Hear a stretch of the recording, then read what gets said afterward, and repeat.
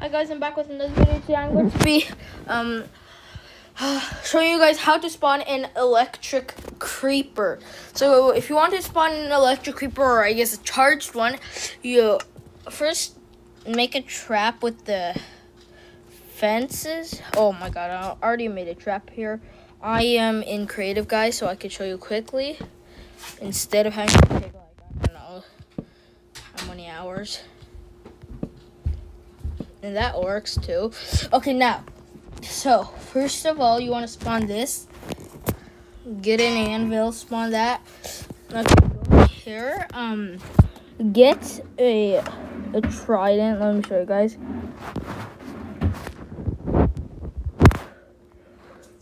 Trident. Get a trident. Use that. So if you want to make a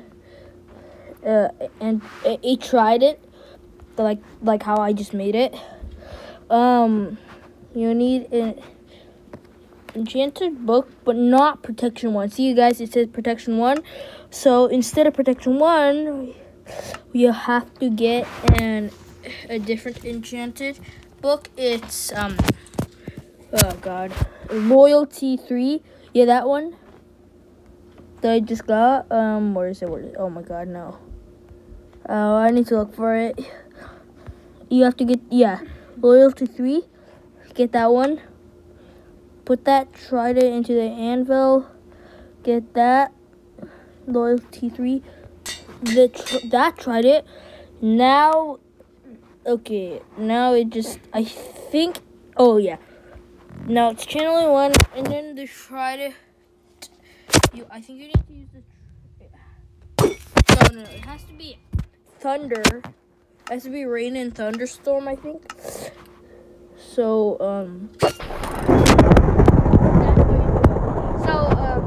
yeah, if you didn't see all that, backwards to the video. Let's change it to survival, guys, and see.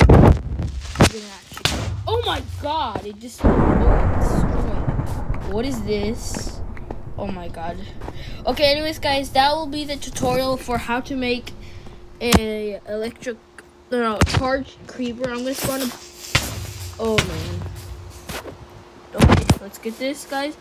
Let's just shoot it one last time. Let's see if oh no, I died. Okay, anyways, if you guys enjoyed, please like, subscribe, and ring the notification bell to get more content from me. And yeah, bye guys, I'll see you in the next one. Bye.